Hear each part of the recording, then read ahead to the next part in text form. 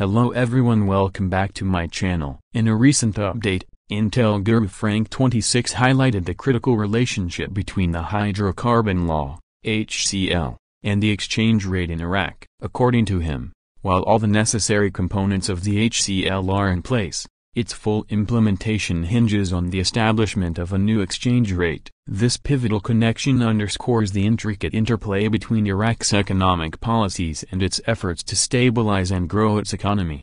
The hydrocarbon law is a crucial piece of legislation in Iraq, governing the management and distribution of the country's vast oil wealth. It aims to provide a fair and equitable distribution of oil revenues among the different regions and communities within Iraq. This law is not just about economic management, it is also a vital instrument for maintaining national unity and ensuring that all citizens benefit from the country's natural resources. However, despite the law being in place, its execution has been delayed. Frank 26 suggests that the delay is primarily due to the need for a new exchange rate. The exchange rate, which determines the value of Iraq's currency in relation to other currencies, plays a fundamental role in the country's economic stability and growth. A stable and favorable exchange rate can attract foreign investment, boost trade, and enhance the overall economic environment. Conversely, an unstable or unfavorable exchange rate can lead to economic challenges, including inflation, reduced purchasing power, and a decline in investor confidence. For the HCL to be effective, it requires a supportive economic environment, which includes a stable and appropriate exchange rate. Frank 26 emphasizes that the new exchange rate is a prerequisite for the HCL's implementation. This assertion points to the broader economic strategy that the Iraqi government might be pursuing. By adjusting the exchange rate, the government aims to create a more conducive economic environment that can support the objectives of the HCL. This involves ensuring that the revenues generated from oil are optimally utilized and distributed, fostering economic growth, and improving the standard of living for Iraqi citizens.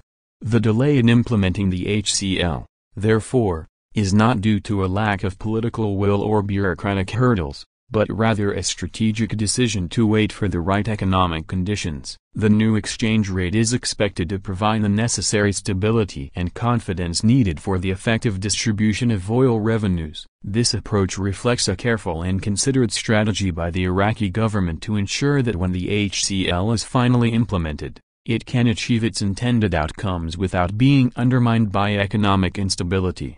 Moreover, the anticipation of a new exchange rate has significant implications for the Iraqi populace. Citizens are likely to view the new exchange rate as a signal of economic reform and progress. This can boost public confidence and support for the government's policies. Additionally, a favorable exchange rate can enhance the purchasing power of the Iraqi dinar, leading to better economic conditions for the general populace. This, in turn, can foster social stability and reduce economic disparities. In conclusion, Intel Guru Frank 26's commentary sheds light on the crucial link between the HCL and the exchange rate in Iraq. The delay in the HCL's implementation is strategically tied to the need for a new exchange rate, which is essential for creating a stable and supportive economic environment. This strategy reflects the Iraqi government's commitment to ensuring that the HCL achieves its objectives of equitable revenue distribution and economic growth. The successful implementation of the HCL, supported by a favorable exchange rate,